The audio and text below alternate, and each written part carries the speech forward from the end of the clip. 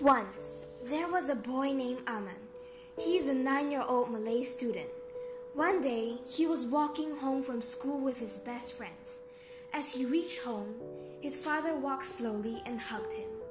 He told him that he will be transferred to a new office across the state. Being a single parent, Ahman will have to move to the new place with him. As soon as Ahman heard that, he was devastated as he couldn't believe he had to leave all his best friends and neighbors who supported him when he lost his mother. About a month later, Ahman finally moved to the new place.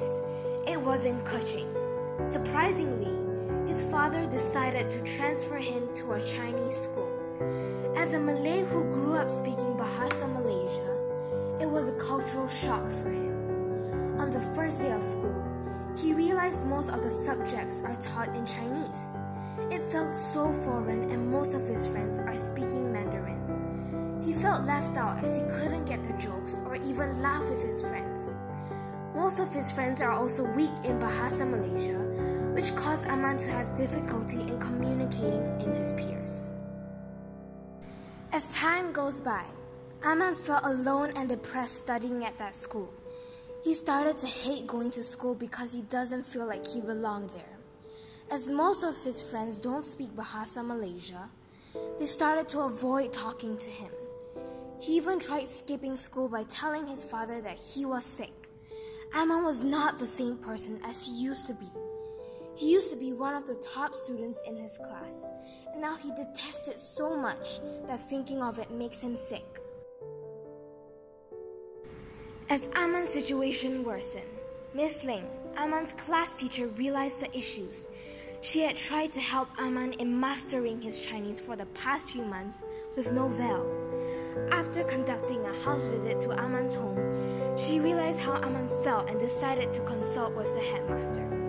After the discussion with the headmaster, they decided to organize a Bulan Bahasa for the school where everyone in that school has to speak Bahasa Malaysia for the whole month. Besides that, various Malay competitions will be held during that time. After a few days, Miss Ling managed to convince Ahman to come back to school.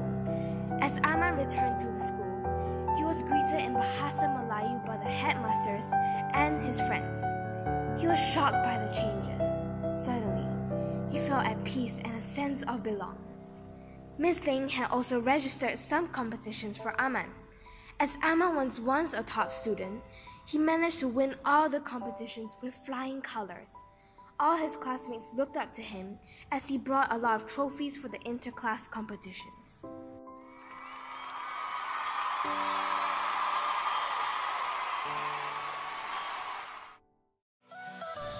After the Bulan Bahasa, Ahman had gained a lot of new friends. Due to the program, most of Ahman's friends are more comfortable in using the language. Within a month, Ahman had gained a lot of new friends. Under the care of his class teacher, Miss Ling, he felt belonged and liked the school even more. After a few months later, Ahman became one of the most respected students in that school.